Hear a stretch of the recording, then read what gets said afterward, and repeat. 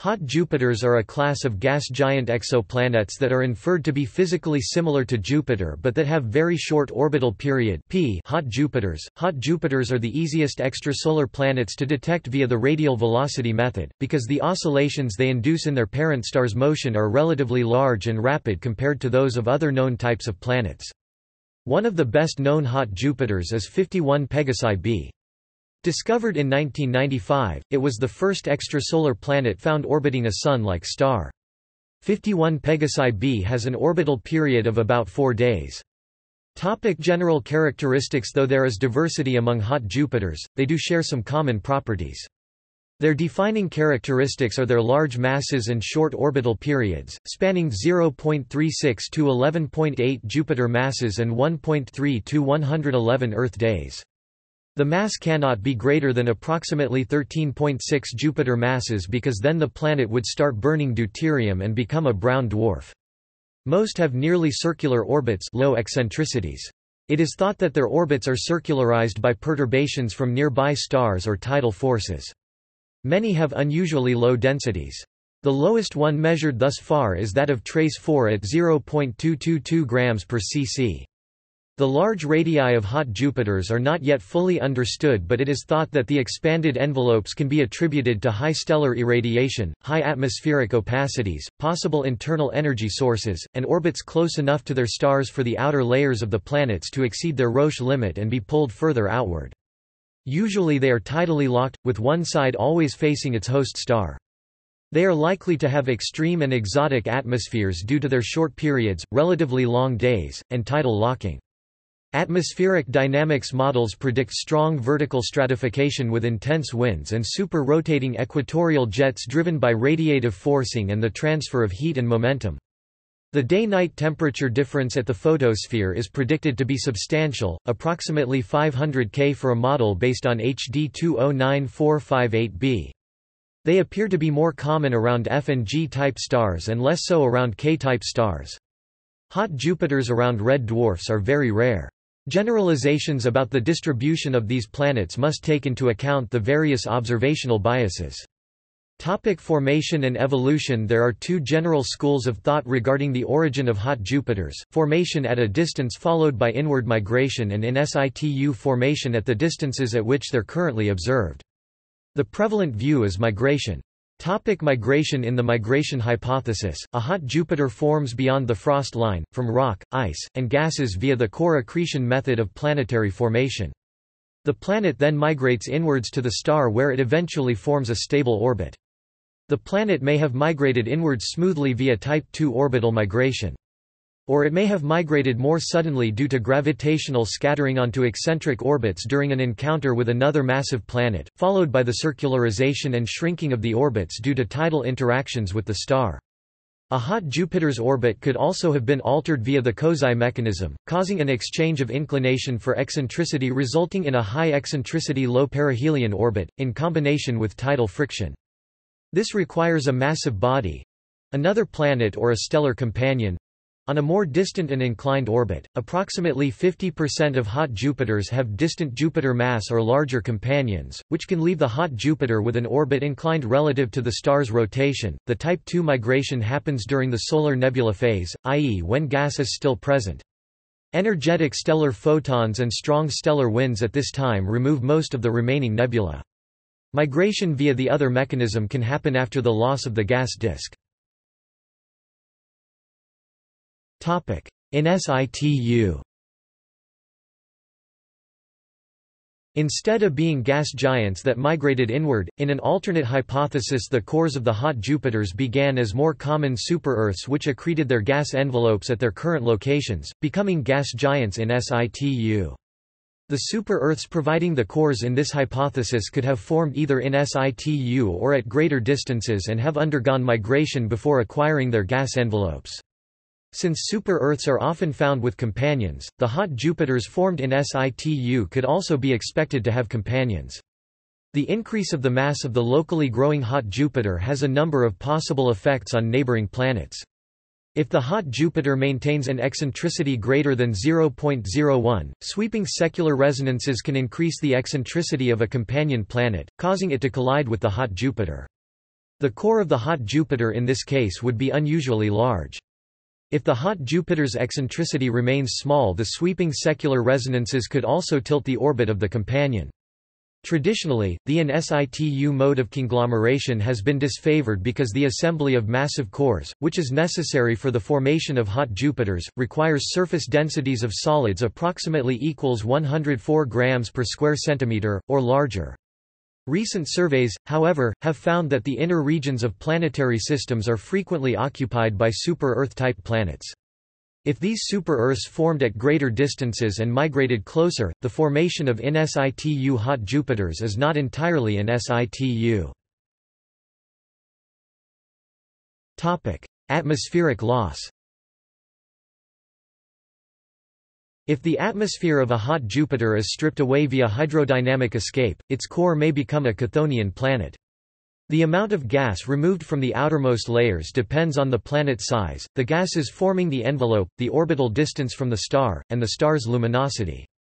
In a typical system, a gas giant orbiting at 0.02 astronomical units around its parent star loses 5 to 7% of its mass during its lifetime, but orbiting closer than 0.015 astronomical units can mean evaporation of a substantially larger fraction of the planet's mass. No such objects have been found yet, and they are still hypothetical.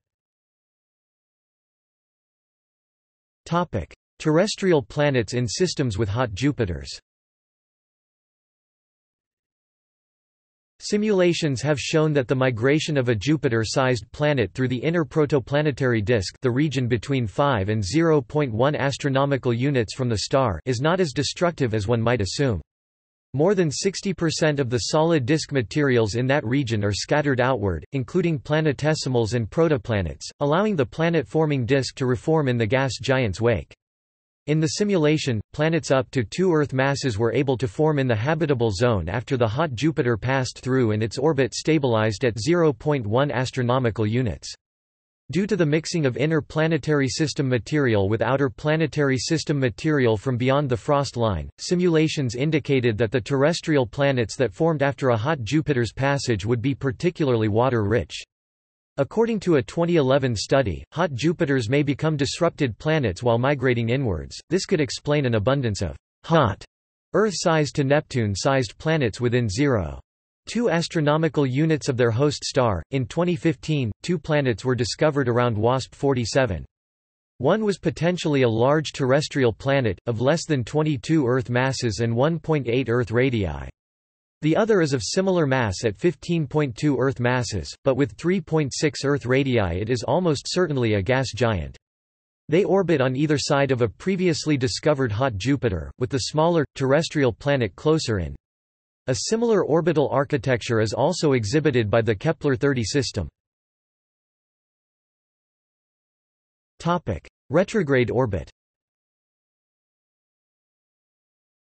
It has been found that several hot Jupiters have retrograde orbits, and this calls into question the theories about the formation of planetary systems, although rather than a planet's orbit having been disturbed, it may be that the star itself flipped over early in their system's formation due to interactions between the star's magnetic field and the planet-forming disk. By combining new observations with the old data, it was found that more than half of all the hot Jupiters studied have orbits that are misaligned with the rotation axis of their parent stars, and 6 exoplanets in this study have retrograde motion. Recent research has found that several hot Jupiters are in misaligned systems. This misalignment may be related to the heat of the photosphere the hot Jupiter is orbiting. There are many proposed theories as to why this might occur. One such theory involves tidal dissipation and suggests there is a single mechanism for producing hot Jupiters, and this mechanism yields a range of obliquities. Cooler stars with higher tidal dissipation damps the obliquity, explaining why hot Jupiters orbiting cooler stars are well aligned, while hotter stars do not damp the obliquity, explaining the observed misalignment.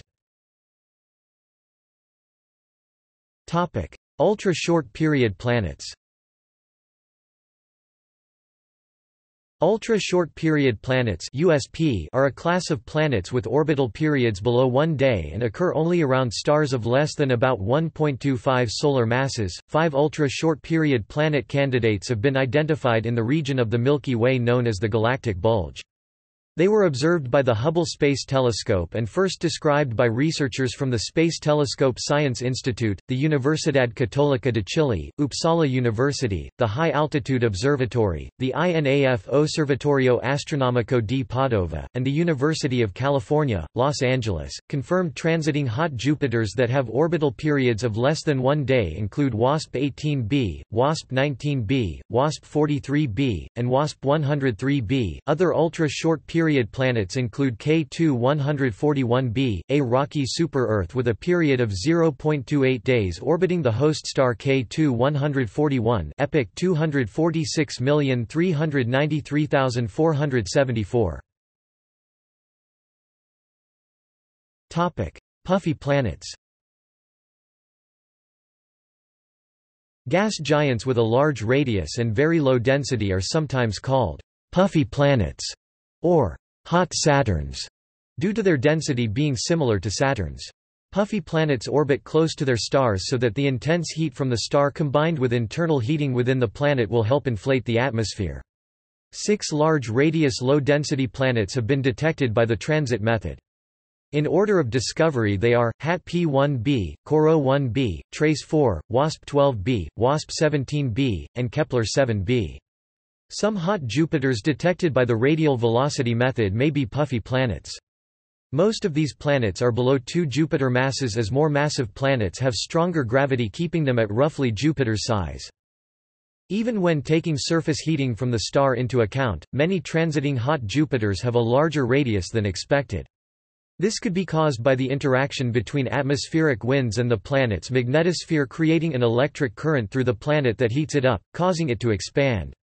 The hotter the planet, the greater the atmospheric ionization, and thus the greater the magnitude of the interaction and the larger the electric current, leading to more heating and expansion of the planet. This theory matches the observation that planetary temperature is correlated with inflated planetary radii. Moons. Theoretical research suggests that hot Jupiters are unlikely to have moons, due to both a small Hill sphere and the tidal forces of the stars they orbit, which would destabilize any satellite's orbit, the latter process being stronger for larger moons. This means that for most hot Jupiters, stable satellites would be small asteroid-sized bodies. In spite of this, observations of WASP-12b suggest that it is orbited by at least one large exomoon. Hot Jupiters around red giants. It has been proposed that gas giants orbiting red giants at distances similar to that of Jupiter could be hot Jupiters due to the intense irradiation they would receive from their stars. It is very likely that in the Solar System Jupiter will become a hot Jupiter after the transformation of the Sun into a red giant. The recent discovery of particularly low-density gas giants orbiting red giant stars supports this theory. Hot Jupiters orbiting red giants would differ from those orbiting main sequence stars in a number of ways, most notably the possibility of accreting material from the stellar winds of their stars and, assuming a fast rotation not tidally locked to their stars, a much more evenly distributed heat with many narrow-banded jets. Their detection using the transit method would be much more difficult due to their tiny size compared to the stars they orbit, as well as the long time needed, months or even years, for one to transit their star as well as to be occulted by it. See also: Hot Neptune, List of exoplanets, Planetary migration. References. External links. Inside Exoplanets, Motley Crew of World's Share Common Thread. NASA, Global Temperature Map of an Exoplanet *. First known theoretical prediction about existence of hot Jupiters, by Otto Struve in 1952. Proposal for a project of high-precision stellar radial velocity work. Otto Struve Proposal, July 24, 1952. Audio, Kane, Gay Hot Jupiters and Pulsar Planets, September 2006.